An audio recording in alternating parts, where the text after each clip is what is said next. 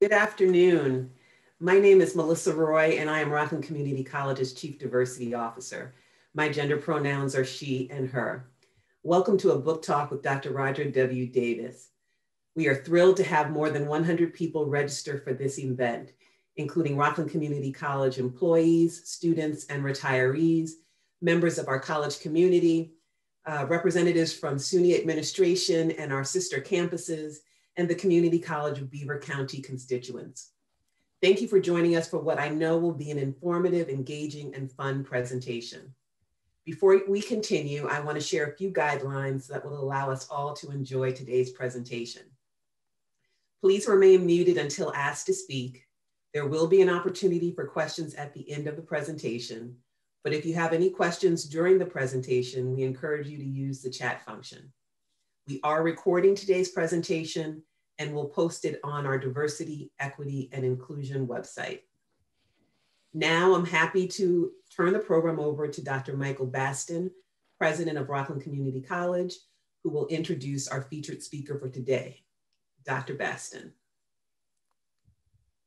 Hello, everybody. We're so glad to have you for this awesome book talk. This is an exciting time at our college because we continue to bring some of the best people in the country who are going to meet our needs and help us grow. So happy also today to have with us some very special guests. Our President Emeritus, Dr. Cliff Wood, and his wonderful wife, Waylene, will be with us today. Our Trustee Emeritus, Dr. Arlene Klingscale, is with us today. One of our wonderful retirees, Elaine Padilla, is with us today. Our trustee, Mary Lou Dillon, is with us today. And of course, as well, Dr. Francis Pratt, one of our premier alums. It is such a wonderful time to share with an extraordinary author who's going to talk with us today. Dr. Roger Davis is the president of the Community College of Beaver County in Monaca, Pennsylvania. Dr. Davis is the first African-American to serve in that role. Before, of course, joining CCBC, he served as the Associate Vice President of Instruction and Academic Services at Rockland Community College. He is a dynamic leader. He is a wonderful author. He is a great friend. And so now we have this wonderful connection between Rockland Community College and the Community College of Beaver County, your cousins now. And so I'm happy to present my friend and brother. We together are working on a national collaboration of Black male CEOs in community colleges. And he's one of those who are part of this great organization. He is so powerful, so prolific, and we are profoundly grateful to have him to be with us today, Dr. Roger Davis. Thank you. Thank you so much. Good afternoon. My name is Dr. Roger W. Davis, and my pronouns are he and his. And I'm excited to see so many of you. I've already in advance been trying to say hello, hello, hello very quickly on chat to many of you. And I'm excited to bring you greetings from Beaver County, Pennsylvania, which is the most western county, one of the most western counties in Pennsylvania, on the Ohio line. It is a town of bridges and rivers, as you can see from this beautiful picture. Many people think for some reason that Beaver County is just an hour or two from Philadelphia. It is really 6 hours across the state. So we're on the total opposite part of Pennsylvania, and I bring you greetings from the county. I want to celebrate with you African American History Month, also Black History Month, and I want to start by just giving some shout outs to some of our Black history makers in Rockland County. I want to start with Dr. Baston, who is the first African-American president of Rockland Community College. He is a history maker. I want to go on with Dr. Arlene Klingscale, who she is the first female superintendent, African-American superintendent for the state of New York. She is a history maker.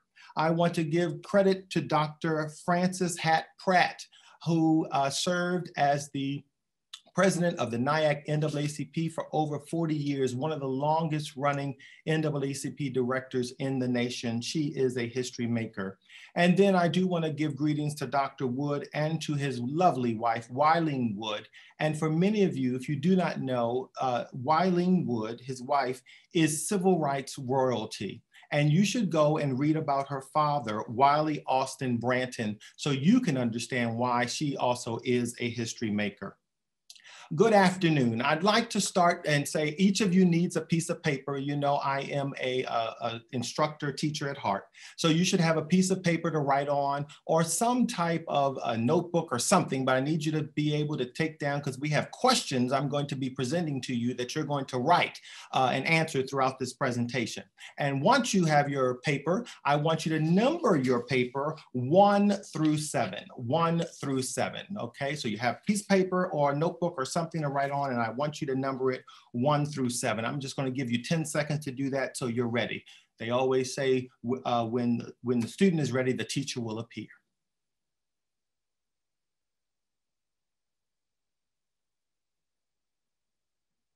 All right, and we're ready to go. So the 30 most powerful words in English language, many people thought that this was a pandemic project. It was not.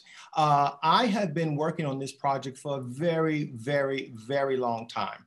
The project started with this slide. So the first word that I ever wrote in this book was the final word, which is called life.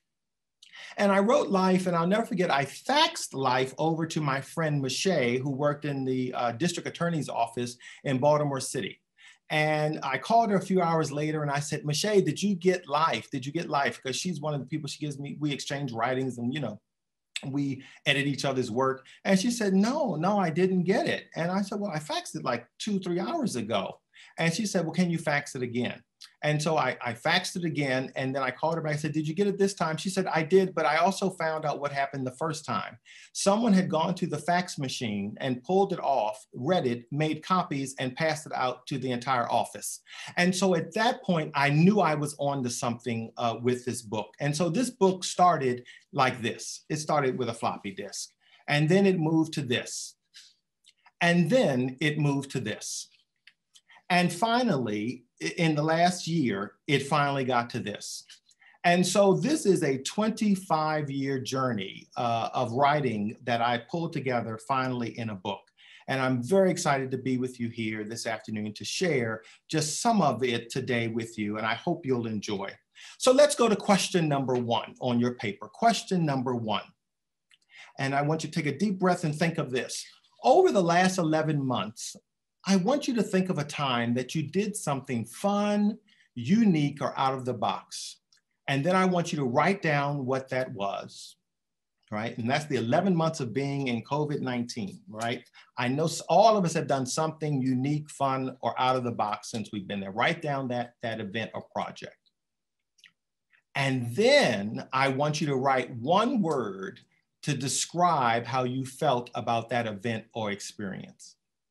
So over the last 11 months, I want you to think, you did something unique, you did something out of the box, something fun, something different, right?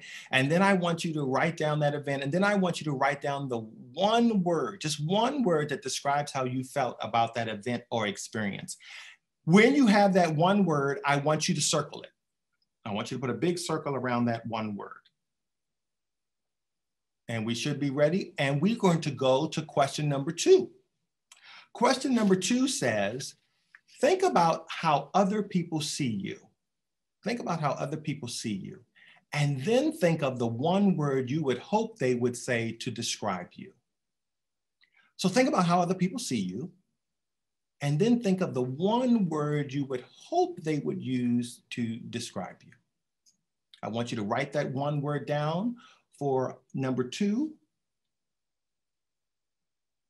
And then I want you to circle that word that you've come up with. So you'll have 2 words on your paper now, and they both should be circled, okay? You should have 2 circles on your paper. We're now going to go to an online poll, and Rockland's going to launch this online poll at this time that I want you to take. You'll be able to answer it right on the screen. I want you to answer this. Do you have a project or initiative or idea that you've been working on and have not completed for at least 2 years or longer, and you still want to complete it? Yes or no? And we'll give you just about 10 more seconds to answer that. You just click right on yes or no right on the screen and hit submit. And I'm even gonna, I don't know, can I answer it? Let me see. I think I can answer it too, yes. All right, so let's see the results of that. Oh my, 85% of us have something that has been dragging for a little while for us, okay? So the first thing I'm gonna do is one of the outcomes today, I'm going to give you 4 strategies. I'm going to give you 4 strategies and how I believe how you can implement this to get these projects, ideas, or whatever it is done on your watch, all right? We're gonna start with strategy number 1. Strategy number 1 is an accountability partner or partners. This is the strategy I used to complete my book. I had 2 of my friends become my accountability partners.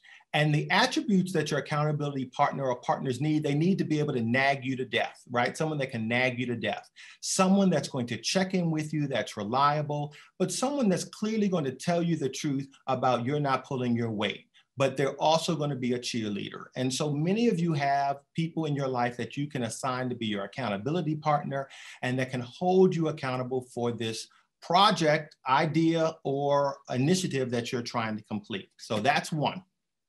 Number 2 is, I believe, and I have this also, you'll be very shocked, I have my own board of directors, okay?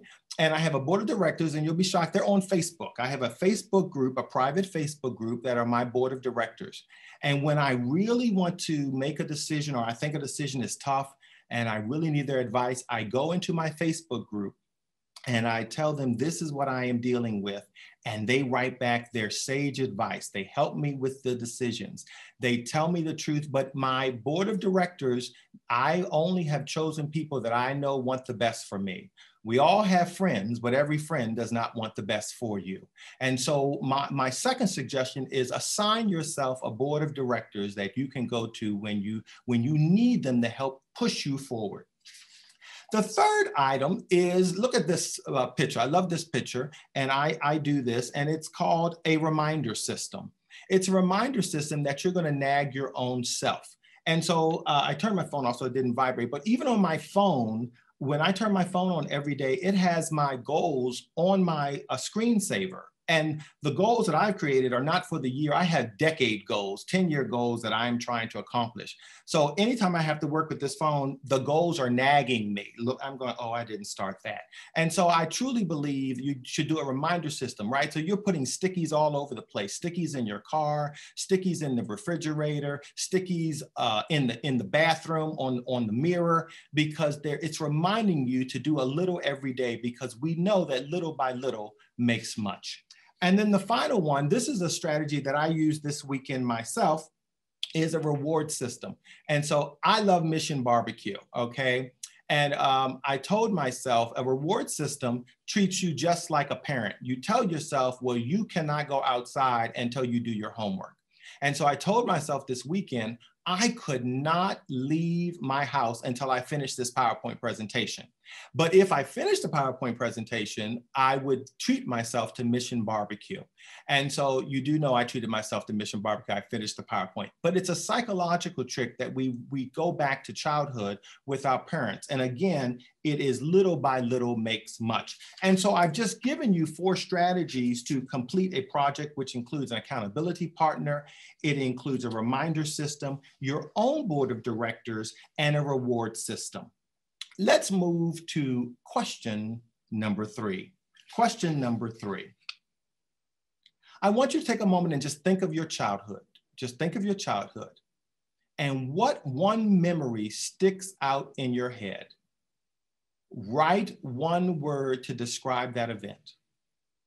So think of your childhood and just the first event that pops out from your childhood, and what one word you would use to describe that event. And then what do we always do after we have that word? We're going to circle that word, right? We're going to circle that word. We're going to circle that word. Okay. So you have your 3 circles, and we have our 3 questions, and I'm going to pause now, and I'm going to read from the book Commitment, because I've just talked about, right, strategies in which you can finish things. So it always revolves around commitment. Commitments on page 47, it says, unless commitment is made, there are only promises and hopes, but no plans. And that's by Peter F. Drucker. A commitment is like a stamp. You need to stick to it until you get somewhere. Geniuses are merely people who commit to something for a lifetime without looking for rewards, praise, or acknowledgement. They just keep working at it until someone says, wow.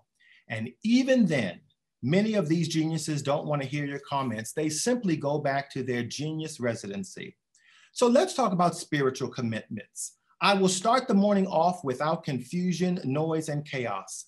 I will meditate at least 1 minute in the morning before I leave the house, getting in tune with myself, my energies, my God. I will pray to the one who knows me best. I will read at least one scripture a day. I will reflect on my day and be courageous enough to admit the problems of the day that I caused. Physical commitments. I will begin a diet that is healthy, fat reduced, fiber increased, fruit, vegetable, and water laden. I will take the steps at least twice a week instead of taking the elevator. I will find a workout partner to keep each other motivated. Ask your doctor if you are the ideal weight and work on becoming that. Take care of your skin, invest in a pedicure, exercise vigorously weekly, walk moderately daily, and sleep deeply nightly. Yes. Emotional commitments. Start making a commitment to build, nurture, and sustain familial relationships. Forgive those who have hurt you. Forgive yourself for those who you have hurt. Be aware of your emotions. Your emotions should not dictate how your day goes, how you respond to colleagues, and how you feel. If your emotions control you, instead of you controlling your emotions, then you should consider seeing a professional. You are the master of your moods, emotions, and desires. Stop laughing when things aren't funny and crying when things aren't sad. And financial commitments. Commit to be as debt-free as possible. Commit to placing aside 10% of your salary. Even if you can't afford to put aside 10%, start with 5%, start with 2%, but start. Then keep increasing that amount that you put aside. Make a financial commitment to give consistently to a charity or program. And at least once a year, cash your paycheck. I mean, look at the money and then deposit it again. Look at your worth in real cash. And if you are not satisfied with what you see, commit to improvement. If you want to see an aspect of your life improve, commit. That's commitment from page 47. We're going to go to question number 4. Question number 4. What is your greatest achievement thus far? And then I want you to write down what it was. What was your greatest achievement thus far? Write down what it was.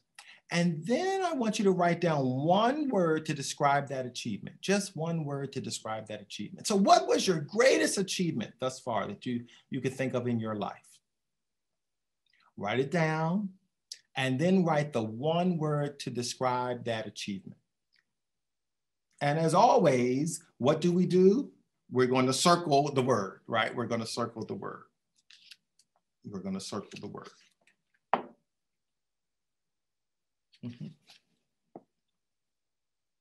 All right, so I'm going to go now to Miracle on page 30. I'm just going to read the quote and I'm going to tell you the story by heart. I'm not going to read it. So Miracle, I love this. I am realistic. I expect miracles. I know that's right. I expect miracles every day. I graduated from Morgan State University with my doctoral degree. And I'll never forget, I was blessed to be able to work at that institution. The last 2 years I was working on my doctorate. And my dissertation advisor was just one floor above me, Dr. Ola Ragan-Smith. And she always allowed me, I would go upstairs. I was supposed to be working, right? I was supposed to be working, but I wouldn't. I would go upstairs and I would go say, well, this chapter, you know, about the variables, I'm stuck here, and she would help me and everything. And so it was time, the way Morgan sets up their doctoral one, they have an introductory meeting where you present your research they approve. You have a final meeting where you present your results, and then you have an oral defense. And at the oral defense, you have to pass the oral defense, right, to be able to get the final degree, okay?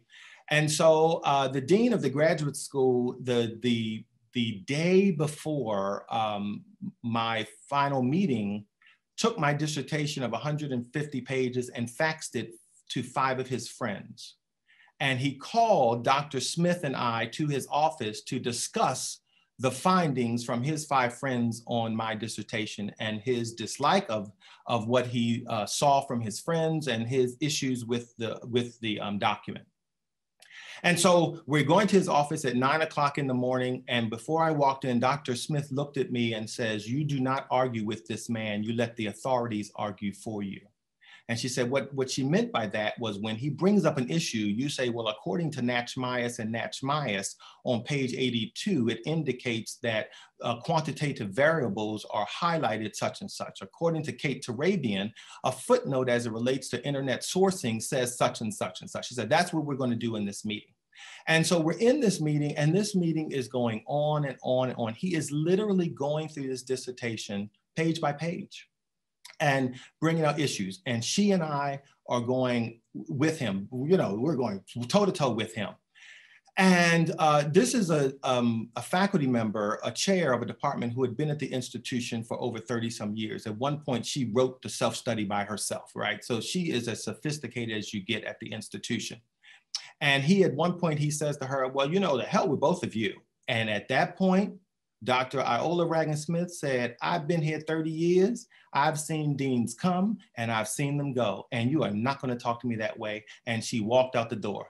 And I'm like, okay, now it's just me and the dean left. I'm looking like, what happened to Dr. Smith? So it's just the dean and I sitting here. And he continues to go through this document.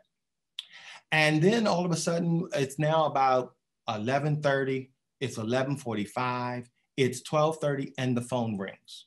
He takes the phone call, he gets off the phone. He goes on for another 20 minutes, and I'm still holding my own. I'm holding my own with this man, right? And then he says, well, you know what? It's 10 of 1, and your colloquium is scheduled at 1 o'clock. So I don't know what you're going to do if you can get this committee together, but they need to be here at 1 o'clock.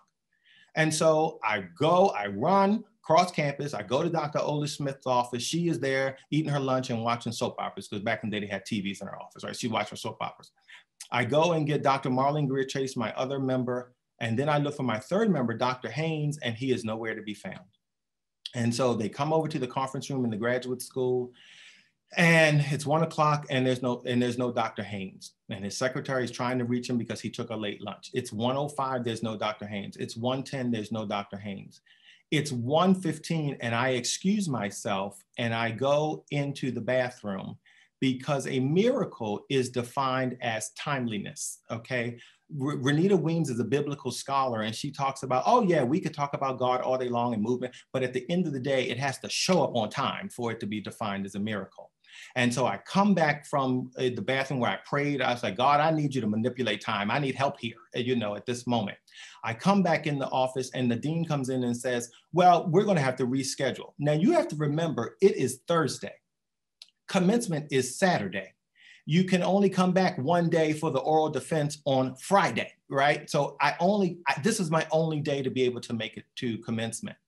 And the secretary walks in as he's talking to us and says, oh, Dr. Haynes called, he's on his way. So I just unbelievable. So I put my head down and I just said, okay. So Dr. Haynes comes in, we go through the colloquium. I go through everything. They ask me to leave the room. I go and sit in the lobby of the graduate school, and the secretary for the graduate school starts to talk to me about she experienced a miracle because she had no money to pay her heating bill, and all of a sudden a check out of nowhere came to her. And I said, that is a miracle. That's amazing. And you know, we just sat there and talked about that. The door opens and Dr. Smith comes out and she gives me the thumbs up. She thumbs up. And I'm thinking to myself, oh, great. That means, you know, I have to go home and spend an all-nighter and then come the next day to do the oral defense. So I go in the room and Dr. Smith remains standing. And then Dr. Marlene Greer-Chase stands up, and then Dr. Haynes stands up, and they say to me, congratulations, Dr. Davis. And I became the first student in the history of Morgan State to never have an oral defense. And that was a miracle. That was a miracle. Let's go to question Number 5.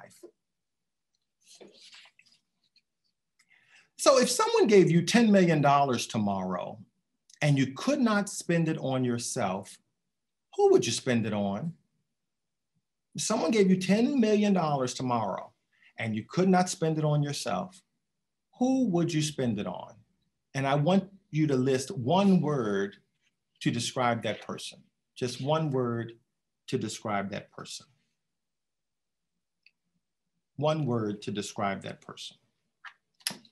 Someone gave you $10 million, but you can't spend it on yourself, but you can spend it on someone else. Who is the one person? And I want you to use one word to describe that person.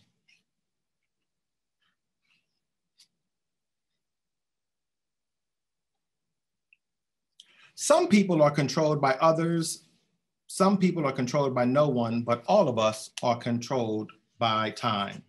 There was a little clock that sat on a shelf.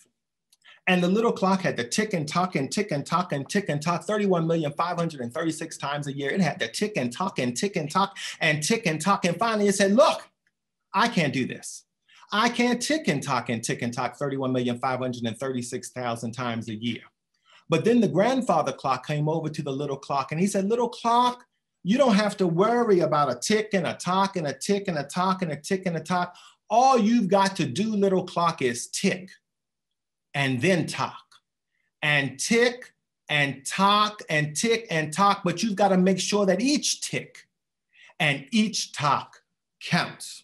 Time makes all of us equal, no matter how rich, how beautiful, tall, short, or thin we are.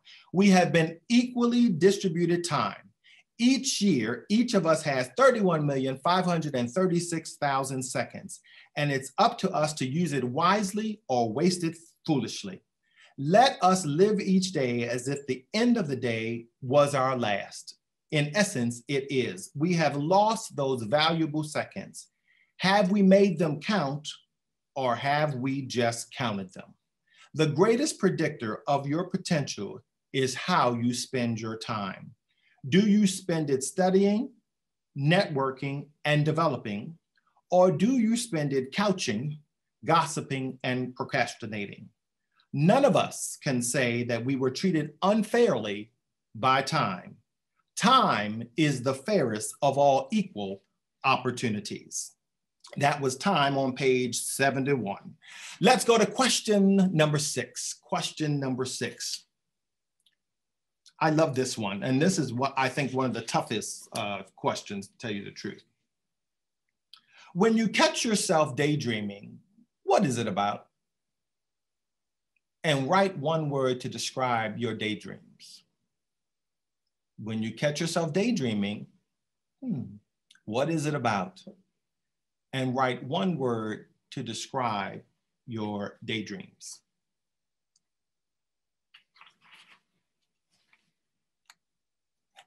Give you a second. And remember, you're supposed to circle your word. When you get that one word, yeah, so if I didn't say it before, circle the one word that you always have.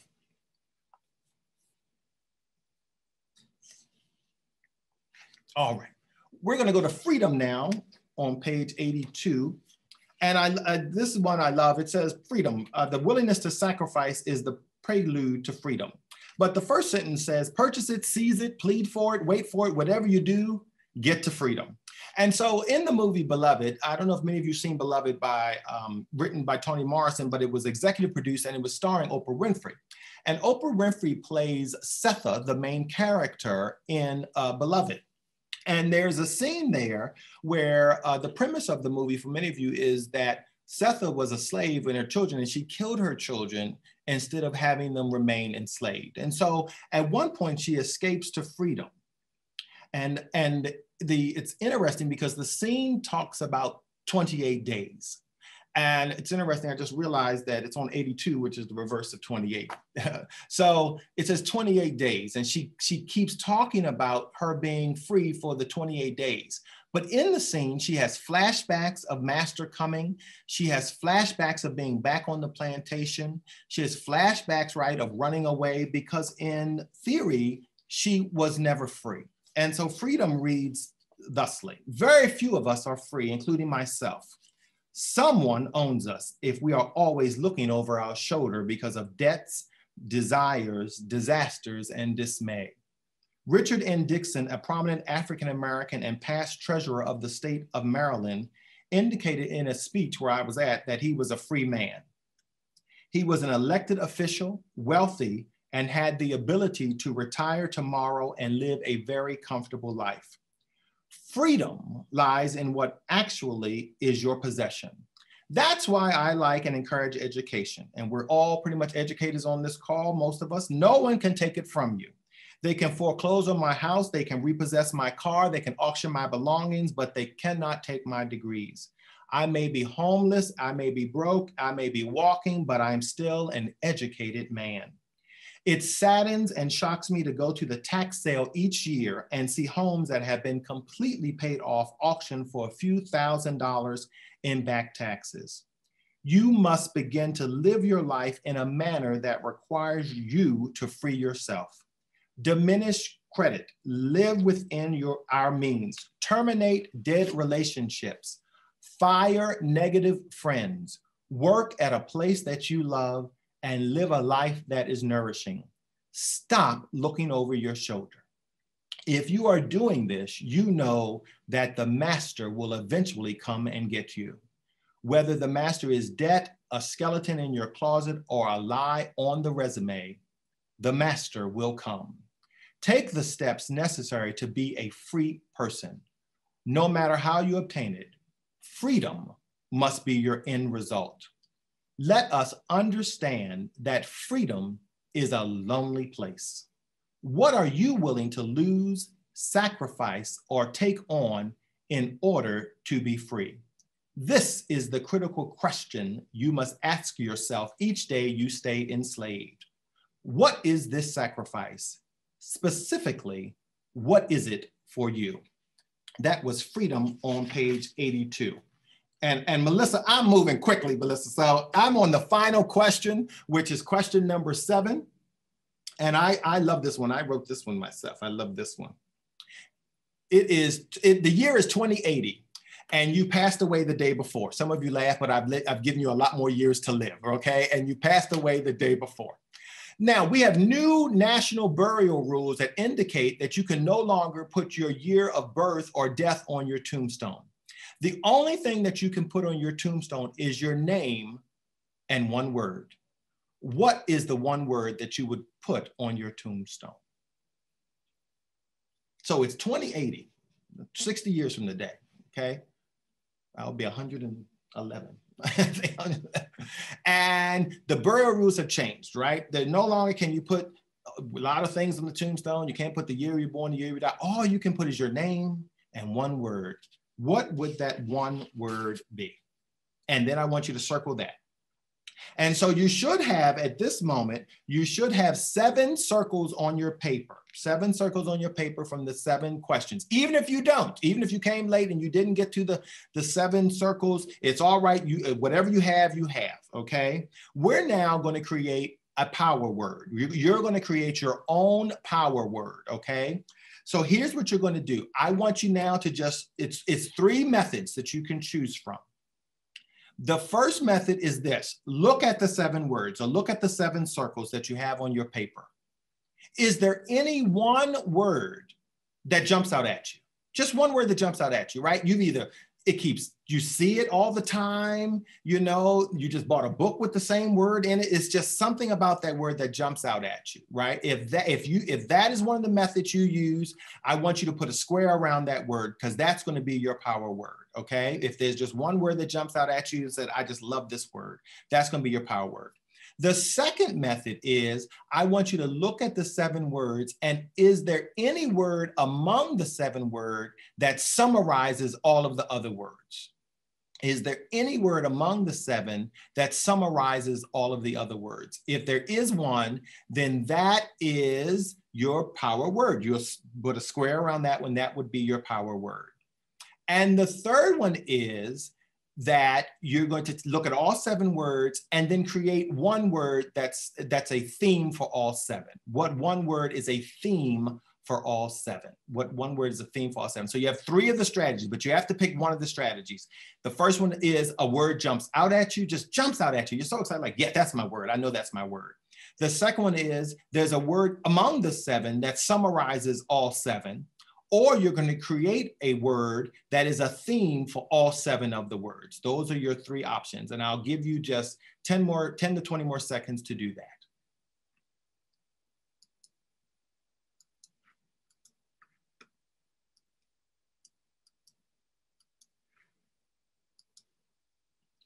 Now we're going to do something called a word cloud. So you should have your power word, which we just done out the 3 strategy, 1, 3, you should have your power word. I am going to put in the chat to everyone the link.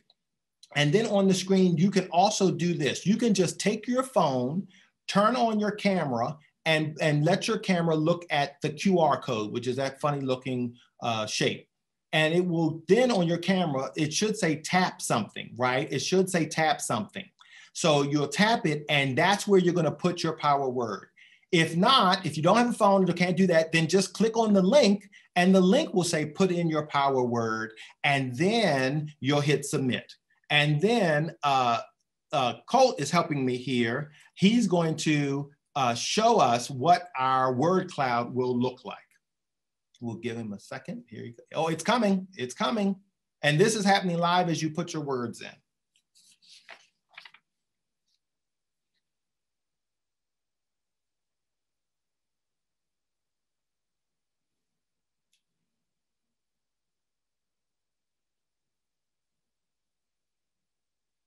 And what we'll do, we will send this word cloud to Rockland Community College. And so the president and Ms. Roy can share this with all the participants on the call. This is great. Love is still winning. I love that. Love is still winning.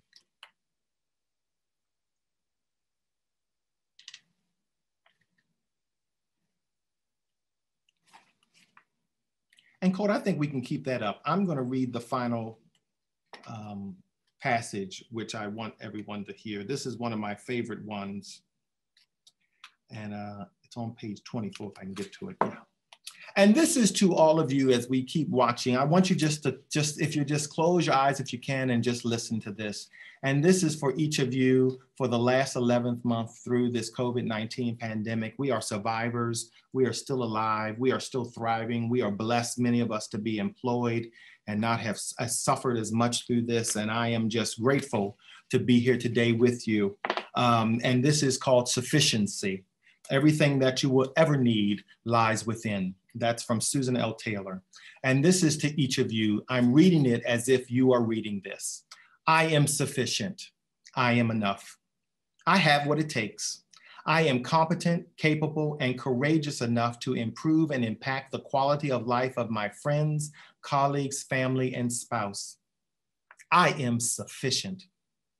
God pulled together atoms and molecules, proteins, people, nutrients in 280 days, give or take, to get me here. I am sufficient. Although mom or dad, boss or subordinate, sibling or friend may have said that I am not capable, underqualified, overqualified, too old, or too young, I am sufficient. Everything I need to be who I am, I have within me. I am enough for a little child who needs a hug. I am enough for a charity that needs a hand. I am enough for a community that needs help. I am enough for that single mother who needs some hope. I am enough for that senior citizen who needs some happiness. I am sufficient. I am capable of making contributions, big or small, that can make a difference. I am a sufficient human being, qualified, talented, and able. There are many millionaires and billionaires who are not sufficient. They help very few people, give to very less, and hide from so many. They live lives that destroy rather than ones that build people and their dreams. Sufficient people put their resources, time, talent, and money into people, their dreams, and their future, and not into corporations, companies, and stocks. I am sufficient. I am worthy of someone to love me passionately, respectfully, and thoroughly. I am sufficient. Thoughts of doubt, despair, and doom are lies told to me by people, circumstances, and past experiences. I am sufficient. And although I may not have received the promotion or raise, sustained a great marriage, or raised a successful family, I am still enough. I am sufficient. I am sufficient because time allows me to try again. I can correct those things that I have blundered, apologize to those I have hurt, untie the knots that I have made, get off at the next exit for the one that went by, take another shot for the one that I missed, and exit and reboot the system that has stalled or crashed. I have time, chances, and resources at my disposal. Don't tell me what I'm not. Tell me what I am. I am sufficient. So that was one of my favorite words on page 24. And so that's sufficiency. That's to each of you that joined us today. Thank you so much. I am on Instagram at 30 Most Powerful Words on Instagram. If you follow me on the gram, I'm doing something every day and some inspirational thing. I believe my life has been one of an encourager. I am a person that encourages people to live their best life, to keep on keeping on, to put one foot in front of the other. I just truly believe that has been one of my callings in life. And you also can reach me at my email, which is 30mostpowerfulwords@gmail. And I'm asking for just a favor from the participants on this call. If you get the book, I would love for you to just take a selfie and send a selfie to me on the 30 Most Powerful Words at gmail.com. That would be a blessing to me as I can keep using those visuals to show other people. And as I always, always, always say, thank you so much. And the best is yet to come.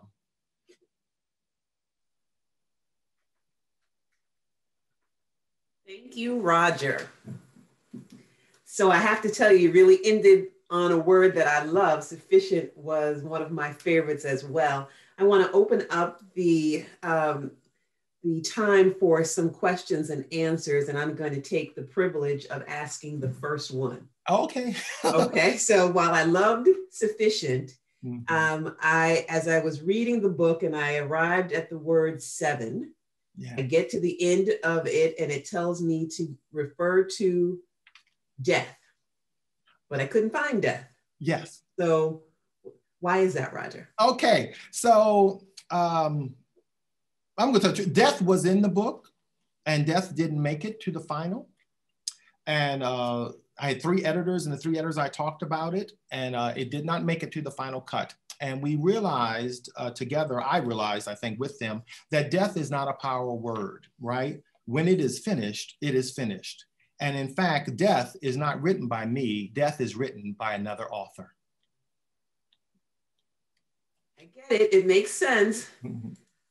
As much as I want to keep asking you questions, I want to open it up and allow others to ask any questions that they might have. So you can raise your hand in Zoom, or you can come off mute and start talking.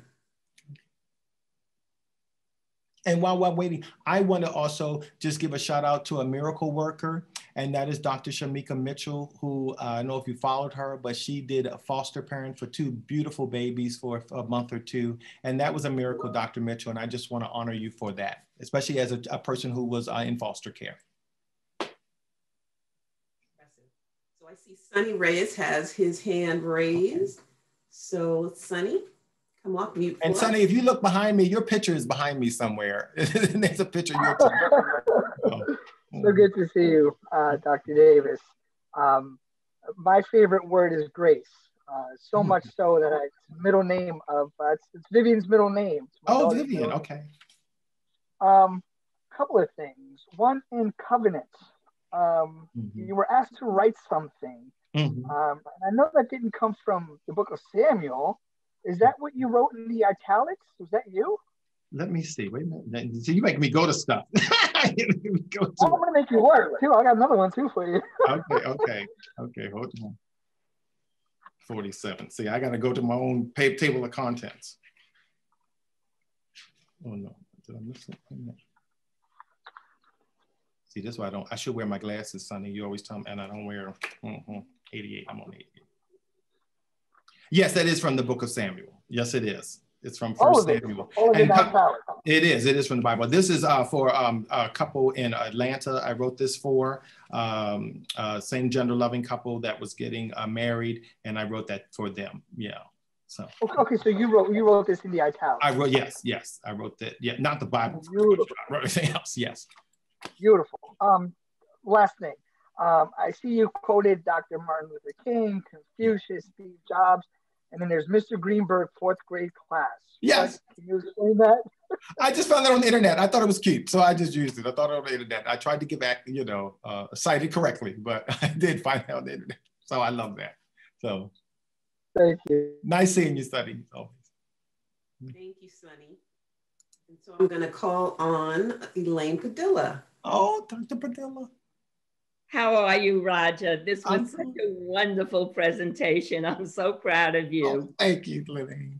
And I loved the book. I loved the book. Every single word in the book said so much more than was on the printed page. Thank you. And now that you've done this, and I think it's going to be a smashing success, I'm waiting for your second book.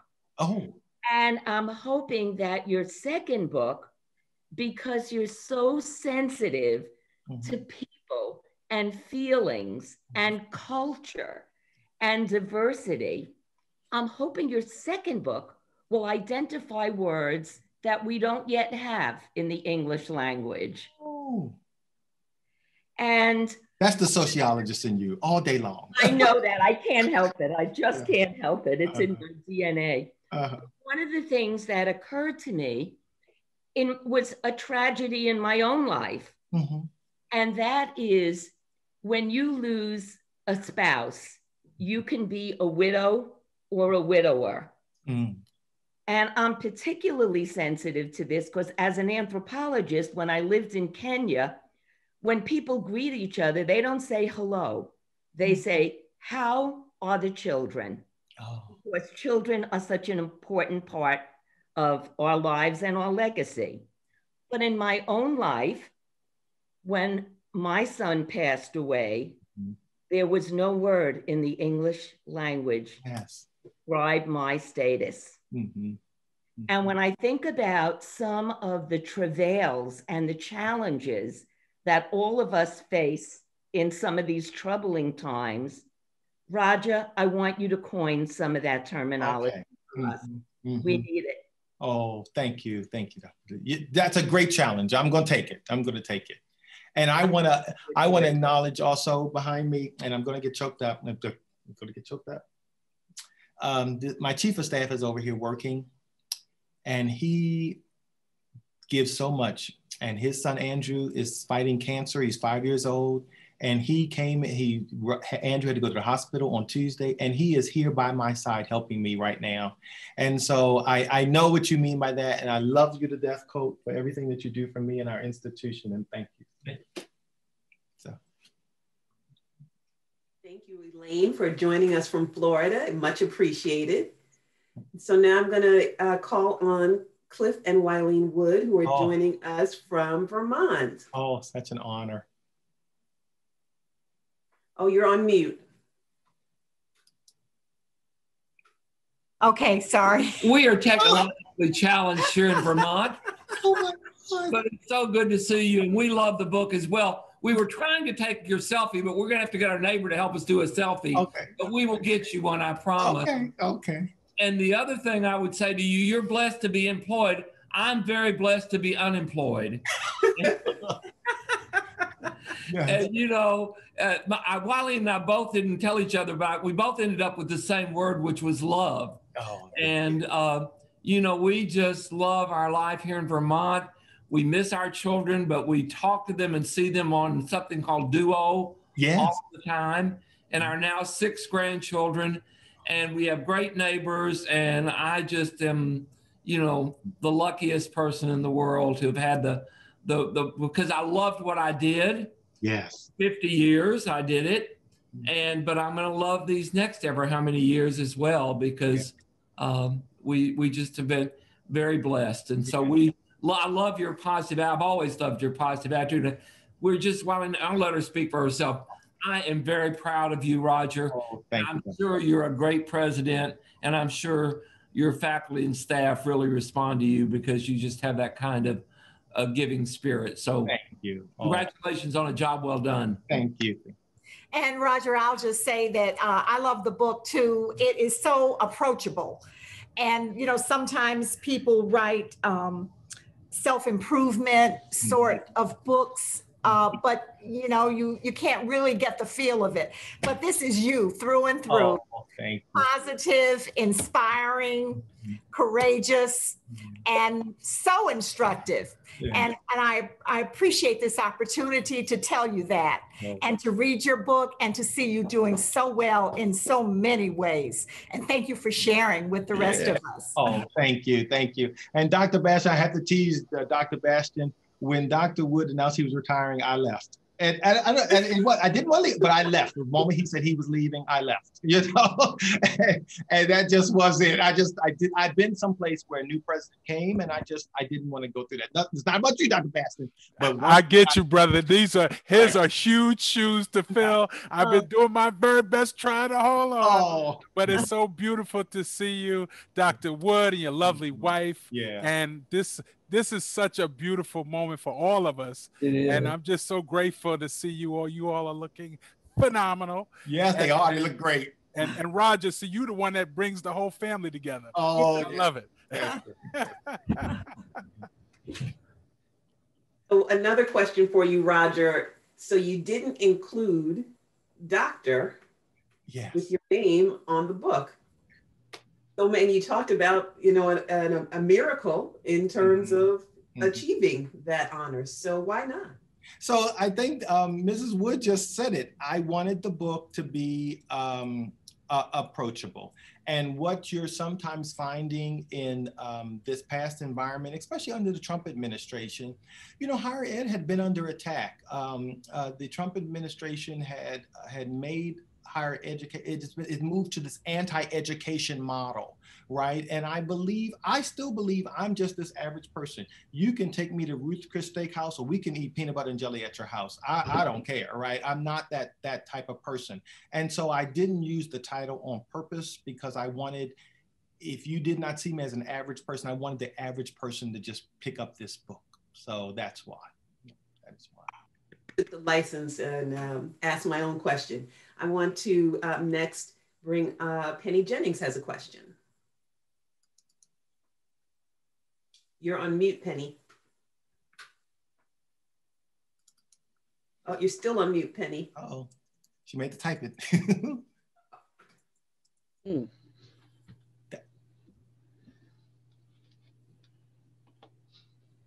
Hello. There it is. Hi, good afternoon, everyone. Hello. Congratulations, Dr. Davis. I think the book is very inspirational. And I tell you this, I have a abundance, you know, my background. I work with at-risk youth and populations. I'm going to order this book for a bunch of my participants in my programs. I think it's very inspirational, and I love it. You know, I'm a person that agrees that words are very powerful. Oh, so you and I are like-minded in that, and all the best wishes. Thank you, Dr. Jennings. Thank you so much. Good to see you. Note in the chat that someone asked, when will the t-shirts for the word sufficient start? Okay. That's another challenge. I'll write it down. Okay. Very good. Very good. I see Burton Lewis Charles has a question. Okay, Burton. Well, I really don't have a question. So, Roger, I'm just going to tell you up front, Dr. Davis, I'm so proud of you. Every time you do bigger and better things. And I just want to tell you that, one, we got the book. I just started reading it. You know, I'm reading after my wife, so we're taking turns. But I just wanted to tell you, you've been an inspiration ever since I've known you. And even after you left RCC, you always helped me and my wife out. You guided us in the right direction. And I wanted to thank you. Oh, thank you. Thank you, Bert. And I love you. Love you too, Bert. No.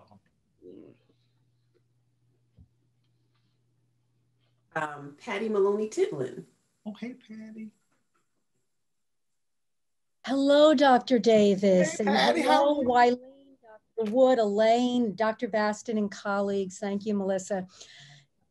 Dr. Davis, I read the book. It was inspirational. I don't really have a question except to ask you when you're going to turn it into a one-act play, because I know how passionate and dramatic you are, and I would look forward to seeing that. But it made me think of things I hadn't thought about in a long time.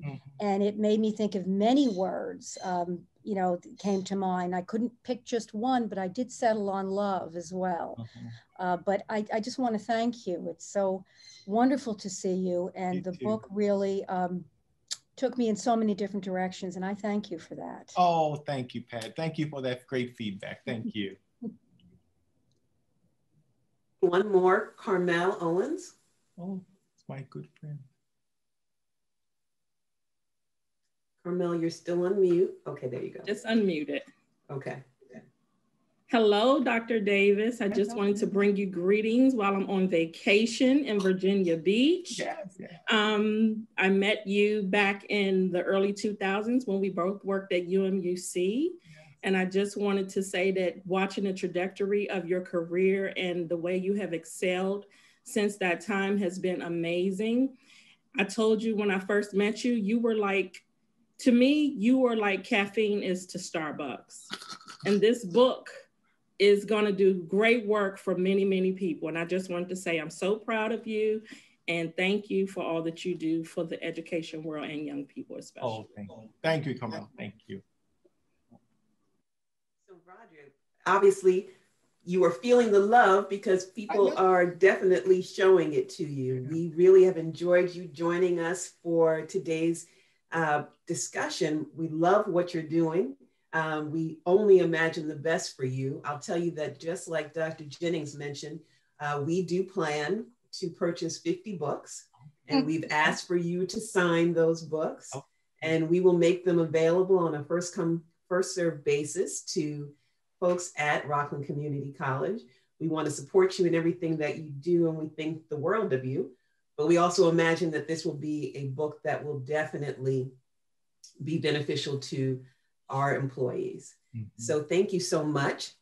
I appreciate all of you for joining us today. It's been a fantastic opportunity to engage with Dr. Davis and to see so many wonderful faces that I haven't seen in quite some time. So thank you so much.